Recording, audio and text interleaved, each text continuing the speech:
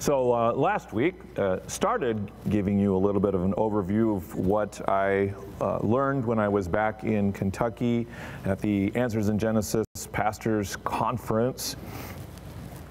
One of the speakers that I mentioned, Michael Ferris, was not a planned speaker, but he filled in at the last minute, and it was a real blessing. And he recommended several resources, and anytime someone gives me an excuse to buy a book, I'm down with it.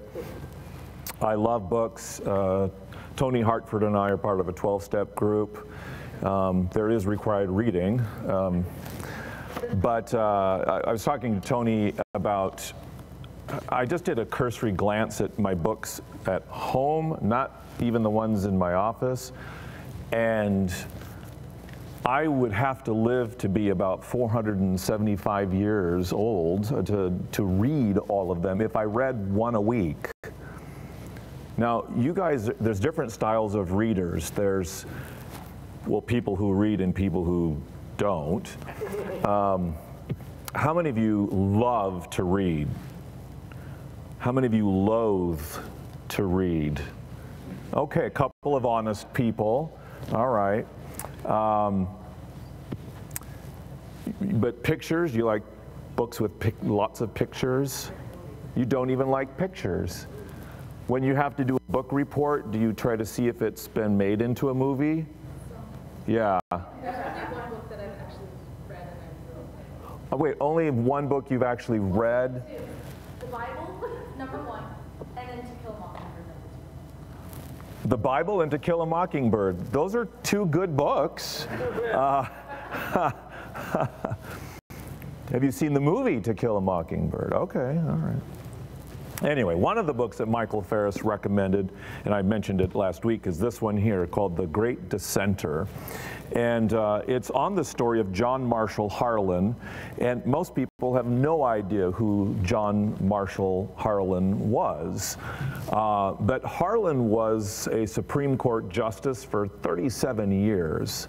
And the book is called The Great Dissenter because he really was the father of dissent. Up until Harlan, the court had a tendency to rubber stamp things, and if you did dissent, you didn't say anything about it.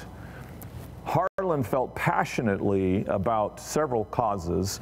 Here's one of his quotes. He said, "Our Constitution is colorblind and neither knows nor tolerates classes among citizens." This particular quote, in fact, I'll give you the following quote, another quote, "The thin disguise of equal accommodations for passengers in railroad coaches will not mislead anyone nor atone for the wrong this day done." This was part of his dissent. Some of you are good history buffs and you know what this dissent is from. It was a very famous and very consequential Supreme Court case. Anyone know which one? Plessy versus Ferguson. Plessy versus Ferguson stated, the majority stated, it gave us this idea of separate but equal. What a load of fertilizer. And Harlan, in his lone dissent, he was the only justice that dissented, wrote that the thin disguise of quote-unquote equal accommodations for passengers in railroad coaches will not mislead anyone, nor atone or make up for the wrong this day done. Plessy versus Ferguson was consequential, and this country paid dearly for decades and continues to pay for this horrendous decision. Excuse me.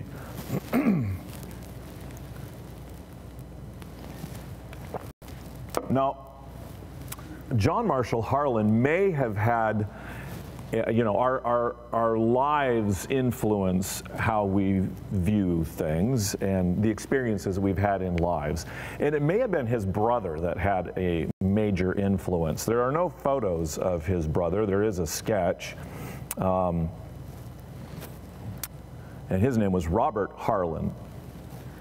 Now, it's hard to tell from the sketch, but John Harlan may have been very sensitive to this issue is because his brother Robert was half black.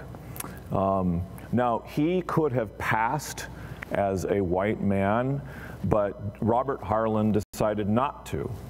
And he and his brother were very close, and so I think that did have an influence on John Harlan's decisions. But Robert Harlan was actually a very successful individual. It's unknown to historians about his parentage.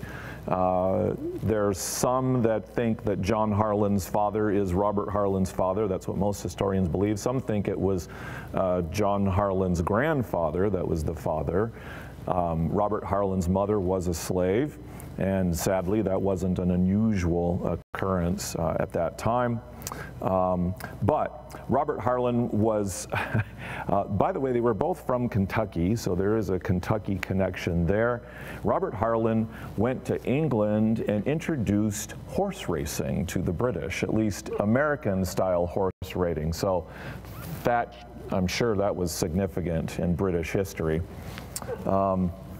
But Harlan also was successful in mining gold, and he was an entrepreneur and had his hand in a lot of different things. But he spoke very passionately about education and making sure that all children, regardless of their ethnicity, had a good education. And it's in this context he said this, that referring to the education of all children, then would the noble martyrs of our cause not have died in vain, and human slavery would evermore be an impossibility. He felt if people knew the truth, then they would recognize the evils of slavery. John Marshall Harlan, when he died, he had a lot of fans, one of them being Frederick Douglass. And Frederick Douglass called him a moral hero upon his death in 1911. So that's some of the, that isn't stuff that I learned at the conference, but I haven't finished this book. By the way, I'm one of those book readers, I'm what you would call an ADHD book reader, in that I usually have about 12 books I'm reading at the same time. By the way, when I say the same time, I don't mean I have them all open and I'm going from one to another, although I might try that. No? But I'll read a book, and then sometimes I get bored or distracted, and so I try something else, like the Bible. The Bible is an excellent distraction. Well, before we continue, let's go ahead and have a word of prayer, and then we'll go back to the conference. So.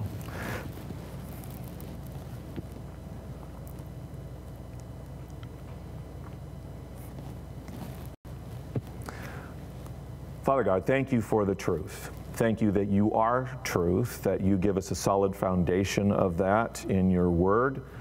We can trust in Scripture. We can trust that it is your word. Help us to study your word, apply your truth to our lives, and to proclaim it to others, to be bold and stand up for our faith, recognizing that we are surrounded by evil in this world. But Lord, you have conquered evil. You are continuing to uphold truth, and we need not back away from it. Thank you for loving us always, and thank you for loving us ultimately, that expression that you gave us through your Son, Jesus Christ. In his name we pray these things. Amen. Excuse me. Sorry about that. I forget, you're supposed to cough into your elbow, but when I do that and have a microphone on, it just amplifies things. So anyway, I'll just cough out here and then just stay away from that germ-ridden portion of carpet. All right, as you know, I was out in Kentucky. Technically, it's Williamstown, Kentucky, a town of about 3 people and 9,000 horses, and an equal number of distilleries. There's moonshine in them hills, let me tell you. So the conference was at the Ark Encounter, the Answers Center, which is a separate building. It's not in the Ark, but it's near the Ark. So if it started raining, you could get there quickly. Although they do point out that Ark won't float. It actually would, in theory, float if it weren't for the fact that they have to have, there's holes in the back for extra structure for bathrooms and things to meet fire code. So I don't think Noah's Ark met fire code. Actually, probably did, because the Lord is perfect in how he does everything. So if you weren't here last week, just very quickly, that was who led most of our worship. Of course, Ken Ham spoke. Emil Zwain, and this is before all the war broke out in Israel, and so he's Lebanese, so he, I think, would have had an interesting perspective on world events. And I should have taken the animations off of here. Philip Webb is a very interesting looking guy, but he's a tenor, operatic tenor from the Masters University, which is John MacArthur's, connected with his church. Martin Isles, and his message, James Coates, if you recall, is the pastor who was jailed, a Canadian pastor who was jailed for refusing to close down his church during COVID. Darryl B. Harrison was one of my favorite speakers and had a lot of good things to say.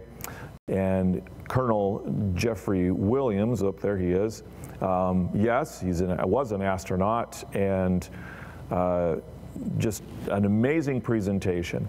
Mike Johnson, interestingly, I didn't really know who Mike Johnson was scheduled to speak, and that was the Tuesday that the House had to convene to ended up ousting Kevin McCarthy as Speaker of the House, and so he couldn't speak. So Michael Ferris filled in, whom I mentioned earlier, and that was part of the gala. And then the next day, Mike Johnson. But notice Mike Johnson's the title of his speech: "Fight like a Christian, contending for the faith in an increasingly hostile culture." He had no idea that week that he would become Speaker of the House. Just a few days ago. And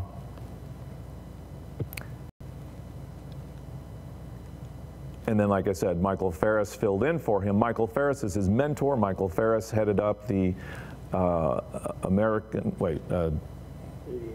ADF, Alliance Defending Freedom. I started saying Anti-Defamation League, but that's an entirely different organization. But he talked about the pro-life movement and just Christianity in general, but how you have to sing the right song. Is your message based on truth? But he used kind of the analogy of a hymn, and that you want to sing the song sweetly and that it's pleasant to the ear. You also want to sing the song boldly and not be fearful of what the truth is, and then sing it faithfully. I think a lot of people in the church have shied away from speaking up for their faith. And why? You know, do we fear that somebody is going to not like us anymore? You know, you not speaking the truth isn't going to make them like you anymore. So just be who you are. But again, don't forget the first one of singing the song sweetly. We can be bold in our truth, in His truth rather, and yet still be pleasant. Christians often come across as jerks. Why? Because sometimes Christians are jerks. We don't need to be. Now, I'll get to that. So, regarding abortion, Ferris most recently was co-counsel on the Dobbs decision, and he said that the goal is not that abortion be just reduced or banned, but unthinkable. And that goes back to what the Harlan brothers believed in, that we need to communicate the truth, communicate it effectively, and in a way that still shows compassion, and let God worry about the consequences. Phil Johnson was was a Thursday speaker. The noetic effect, sin makes us stupid. I think we all know that. And then, of course, Ken Ham finished out with Martin Iles, the end of the conference, a reminder that we are the light of the world. So if we go back to Mike Johnson, who obviously, again, did not know what the Lord had in mind for him. Getting my phone. Why am I getting my phone? Because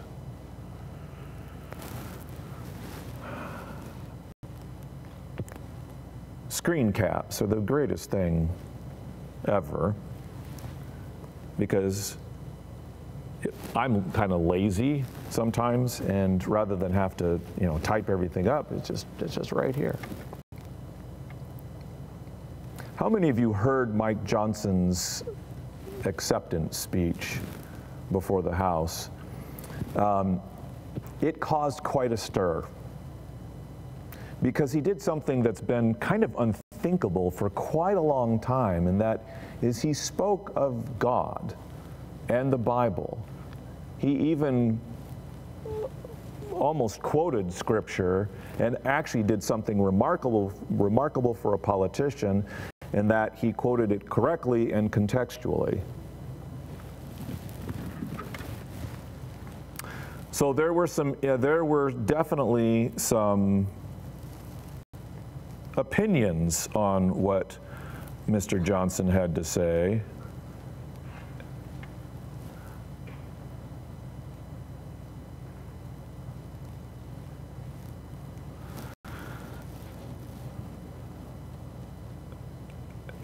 Well, and here's some of the things that he did say. He said, "I don't believe there are any coincidences in a matter like this. I believe that Scripture and the Bible is very clear that God is the one who raises up those in authority. He raised up each of you, all of us, and I believe God has ordained and allowed each one of us to be brought here for this specific moment and this time. This is my belief." Now, I think he said that, if we go back to Ferris's recommendations, there wasn't anything mean, rude, and he even at the end said, "This is my belief." So that respected everyone else's beliefs. Like, you don't have to believe it, I believe it. But he also spoke it boldly and faithfully, because he has continued to have that message. And as I mentioned Wednesday night on our Zoom prayer meeting, he put a bigger target on his back than there already was, because he's the third most powerful individual, if you look at our hierarchy in the United States, right behind the vice president and the president. So he's third in line of secession. And he also said, "I believe that each one of us has a huge responsibility today to use the gifts that God has given us to serve the extraordinary people of this great country, and they deserve it." So again, a lot of people loved him for that. A few other folks not so pleased with it. Psychologist Lucia Grassaro said, "When a country is ruled based on religious principles, you get the extremism that managed to survive through the millennia. Irrational beliefs should not inspire social policies. Mythology is to be studied, beautiful field, but has no active place in modern societies." She added, "What if some politician somewhere would start proposing we all go by Apollo's principles? It's the same for any other religion that made it to this day." What? Anyway, there were a lot of other nasty comments made about Michael Johnson. Now look, he's not the savior. No politician is going to save the United States. And if the United States is going to have true revival, it's not Mike Johnson or Joe Biden, Kamala Harris, or anyone else in Washington, D.C. It's you. We're the ones that will make the difference as we let God work through us, as we learn to sing the song sweetly and to sing it boldly and faithfully. So don't give up, don't give in, don't be discouraged for long. God is on his throne. He hasn't moved an inch. And if you pray for opportunities to proclaim the gospel, he will give them to you. And as he gives them to you, don't ignore them. Don't think, well, I don't know. Lord, you need to give me a sign. Well, one may just fall on your head. And then when you meet him face to face and ask him, wait a minute, why did you call me home? It's like, because you were doing me no good on earth. That'd be the worst thing, wouldn't it? To be face to face with our Savior and have him say, I called you home early because you were not effective. Instead of, well done, thou good and faithful servant. Now, how many of you are called to be missionaries? All of you are. Now, it doesn't mean you may not go to a foreign country. Some of you have been on short-term missions trips. We never did get to hear Julie's report. So why don't you come up right now and you can give it? You could if you want. You don't have to. We'll schedule another time, all right? Because we'd still love to hear what the Lord did in your life and others. You went to Puerto Vallarta. Where did you go? No, I knew that. But we all have a mission field. Many churches put that over their doors as you leave. You are now entering the mission field. A reminder that we are always on mission for the Lord. We always ought to be. So, what else did I learn? I didn't learn anything, except that Kentucky has much better barbecue and catfish. Oh, so delicious. One thing I appreciate about the Ark encounter was the surrounding environment. The landscape is beautiful, and it celebrates God's creation. In fact, they have a rainbow garden, and so they have plants of all different colors, and it's really pretty amazing. This is just a view of, that's an odd photo because it was taken at like 9 o'clock at night, but it came out very well. But it's of a planter kind of looking down on it. These planters were about this tall. Anyway, so there's the Ark, more Ark. And like I said, the surrounding landscape is really quite nice. And Kentucky's weather lends itself to that kind of a landscape. It'll all die, probably is dead now, but now some of you have been to the Ark encounter, but I like how they explain right off the bat that they take some artistic license, because let's face it, the Ark, we're not given a lot of detail about what it looked like, and Ken Ham is passionate about it not looking like a cute little cartoon ark with happy little animals. He did say at one time, I don't know if he was being completely serious, but that if he came in your church and he saw cute arks on your walls, he would rip them off. So that's where they kind of, with a lot of experts, came up with sort of that shape. Because then there was a movement where the people had the Ark as just a big box. But when you think about it, a box doesn't make sense as far as how it would manage, because the Ark didn't need, God did the navigation, but just a big box would float around randomly and would capsize easily. And you consider how violent the flood was with the waters coming down and coming up. It needed to be something that would be stable. And so that's, this is their best guess. They acknowledge that it doesn't mean that that's what it looked like, but In any event, interior, the same thing. So here they're showing, small cages, and you can see well, I guess it's harder to see up there than down there. But kind of on the right of each cage, there's a clay, vessel for water and bins for food. But it's fascinating.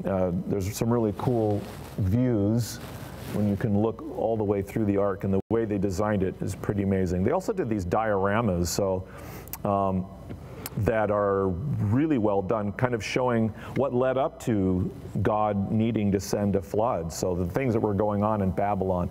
They had a real challenge in determining what to show, because the debauchery that was going on was, rated X, or NC-17, I guess would be the modern equivalent. But so how do you depict that, but not be too graphic? And yet communicate what was going on, the sin that was going on. What I didn't know, I found this out watching a video on Answers TV, is many of the characters in these dioramas are modeled after Answers in Genesis staff. And so they all got their little cameo in there, and so I thought that was kind of cool. So again, these different dioramas, but they tell the story from Scripture of what was going on. More of the larger cages, and then yeah, I thought I have to include one cat. I didn't know there were any cats on the ark, but it was a catastrophe. No? And then they, they came up with kind of some backstories with each of the individuals, because Noah is the only, and his 3 sons are the only characters we have named. We don't know the name of Ham, Shem, and Japheth's wives, and we don't know Mrs. Noah's name. Of course, the old corny Sunday school joke is her name was Joan of Arc. I didn't make that up. So they gave her the name Zipporah. Zipporah, is it? Zipporah, that's makeup, a makeup place, isn't it? Zipporah? I have no idea what you're saying. Thank you. Well, now that'll help me still not shop there. I get my makeup elsewhere. So they have different scenes, and I also didn't know this, but all 8 members of the human beings that were on the ark, there's 3 levels to the ark encounter, and you'll find all 8 of them featured on each level. And so it can be kind of a game for your kids. It's like find the character, but they show what their living quarters might have looked like, what it would have looked like, how they might have grown food even while they were on board. I mean, they had a lot of time. There's Noah doing something with a bird. I think I remember that story somewhere. And then they had a section, they partnered with the Bible, is it the Bible Museum in DC? Museum of the Bible?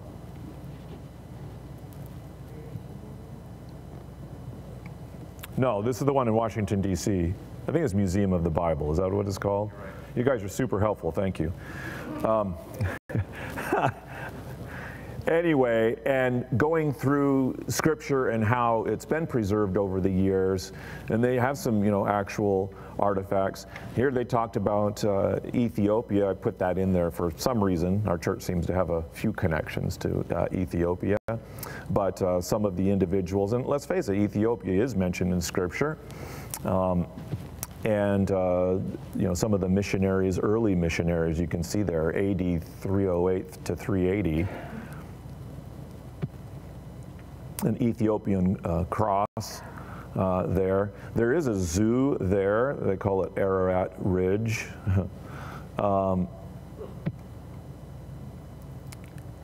I went through these animals very quickly last week, so the cranes were nuts, and I think they were showing off just a wee bit. And then the Creation Museum itself, which again it's really well done, and it goes through, you know, Ken Ham's The Seven Seas, starting with creation, and it continues through, and that's kind of how the museum is laid out. And it shows, you know, some of the what happens when, you know, what happened when sin entered the world and how it has affected our modern world. So as you walk through there, and you know, there's obviously scenes from the book of Genesis. There's the first sea, creation. You see the animals and Adam and Eve, and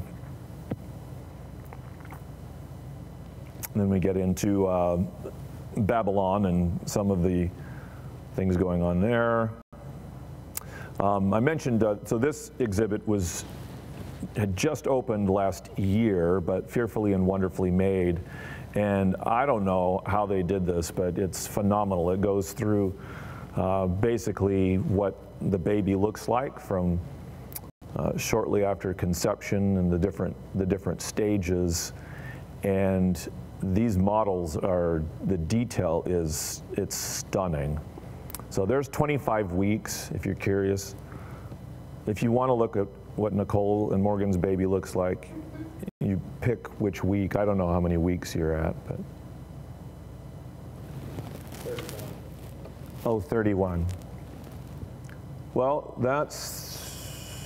Close to 33. Yeah, you're right in there. 38, 33, so. That's pretty cute. Little Darrin Jr. I've been trying to suggest some names. I thought they were helpful. And then I did show this one last week. This thing's 5 feet tall. It's very cool. I still want to know how they got the hair on there. It's really remarkable. One of my favorite parts of that particular exhibit was at the end. It says True Stories of Hope.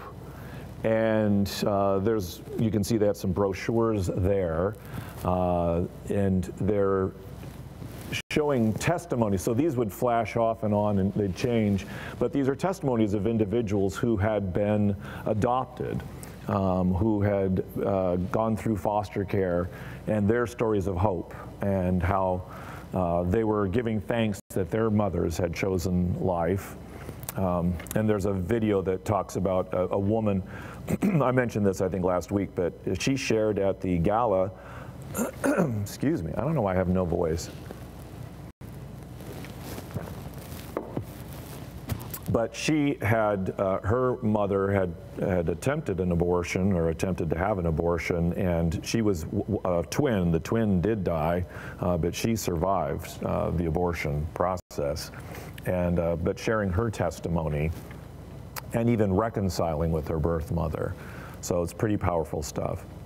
So then there were a couple of slides I flashed through very quickly. So this is the Teresa Rivkin stuff that you know. I didn't know that those would bug you as much, but I do know how much butterflies bother you, so that's why we did.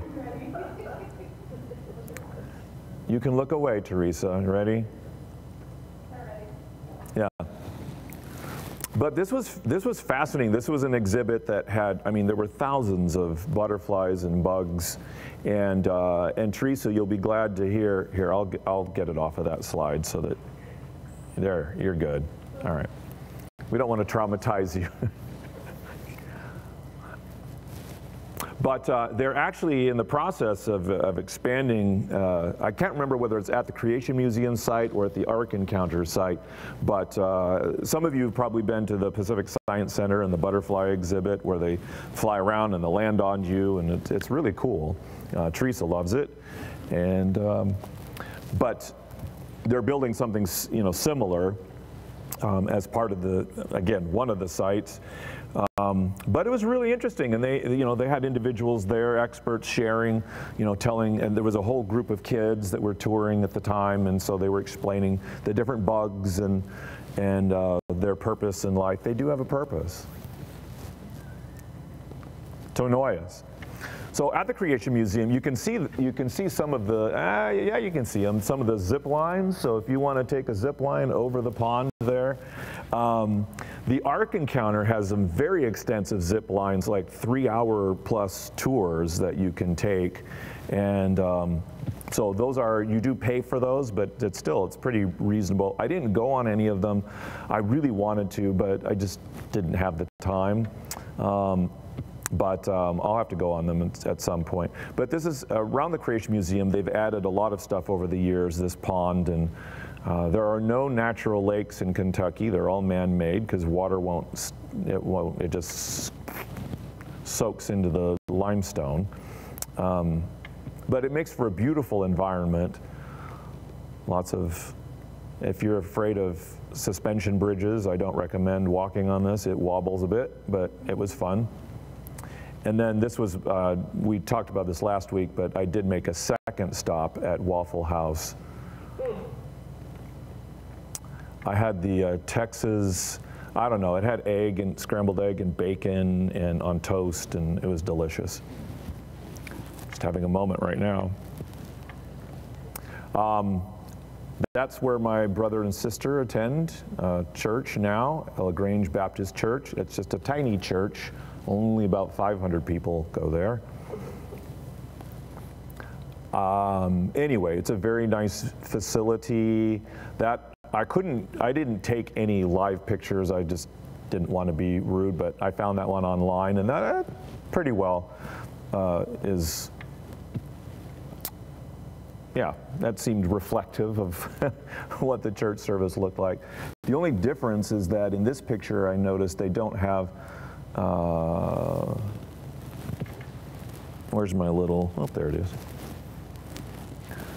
So they've added up here, there's screens on either side that show the PowerPoint. The old PowerPoint used to be on a screen that was up on the very top, and like you were having to look way up above the cross, but it's a building built before any of,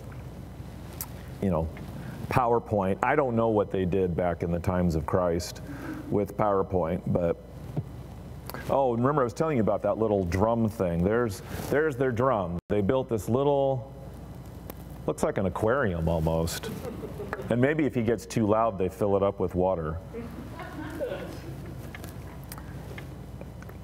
So anyway, Huber Farms is actually in Indiana, and so went on Monday with my niece and my 3 great nephews. We went apple picking. And eating apples in Kentucky is like eating barbecue in Washington State. Don't do it. But my little nephews, they were so excited about, oh, Uncle Darrin, taste this apple, it's so delicious. Like, just didn't work. I told my 2 of my nephews, I said, okay, now look cute, and that was the look I got. I did the same thing with these carp, and do you see there's one catfish? You can tell which one the catfish is, and I felt no shame that I had catfish for lunch shortly after that. And then my youngest great nephew, Joseph, if we pan out, there's a large pumpkin ready to crush him.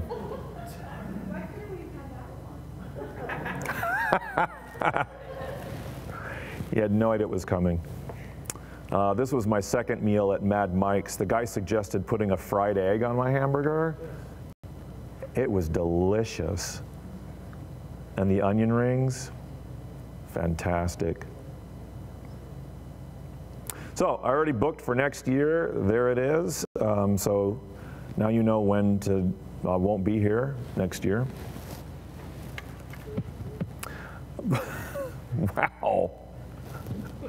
some excitement apparently from that.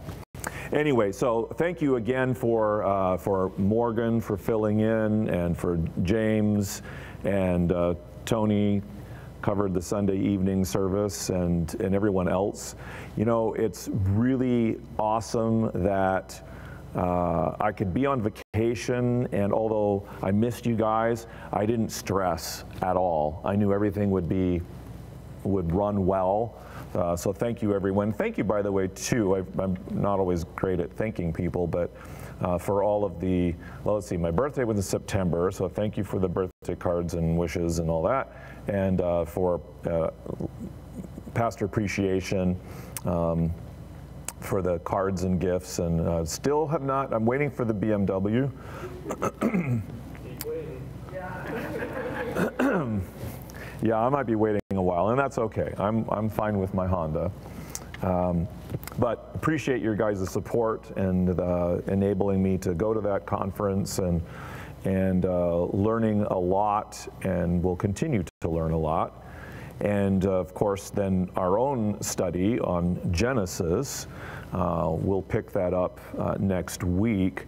Next week, by the way, is the National Day of Prayer, International Day of Prayer for the Persecuted Church. So we will make mention of that. We do support Voice of the Martyrs as one of our outreaches, and so we'll definitely highlight some of that. But to tie this all together, Answers in Genesis, their whole mission is to make sure that people know exactly what the book of Genesis says, specifically the first 11 chapters. And we've talked about it many times, because every social issue, every social ill that we face today is dealt with in the first 11 chapters of Genesis. And so it is important that we have a good understanding of what is said there, and that we don't compromise. It's been, unfortunately, it was one thing for scientists to give up on the Bible, but for the church to give up on the Bible, that's horrific. And so any of the issues, this is not a Christian treatment of the life of John Marshall Harlan. I don't know whether he was a man of faith or not. I have a feeling he was, because, you know, most of the abolitionists were Christians, because they understood what God's plan was, and they understood that God created each of us distinctly with a unique purpose, with value, and He's the one who gives us value. So it's not a surprise that when people follow biblical principles, society thrives and benefits. And we are seeing the disintegration of safety and freedom and all sorts of things. We see it happening, unfolding before our eyes, and it's directly related to the lack of following God's word, the lack of understanding His principles. And so people don't respect each other, and some people see certain ethnic groups as being superior or inferior, and that's not what God's word says. So I know I'm preaching to the choir, but since we are the choir, then back to Michael Ferris, we're the ones who are supposed to sing that song. And let's sing it well, let's sing it boldly. Here's the beautiful thing about proclaiming the gospel, about proclaiming God's word. It has nothing to do with your musical ability. Some of you should not be in front of a microphone. Although maybe your singing voice is such that it could help deter criminal behavior. What I mean by that is there are businesses, you may have heard of this. In fact, I was walking by one in the Belltown area of downtown Seattle just the other day, and they were playing they were blaring classical music outside, you know, so that it would deter people from loitering and there was not a single person camped out on that sidewalk.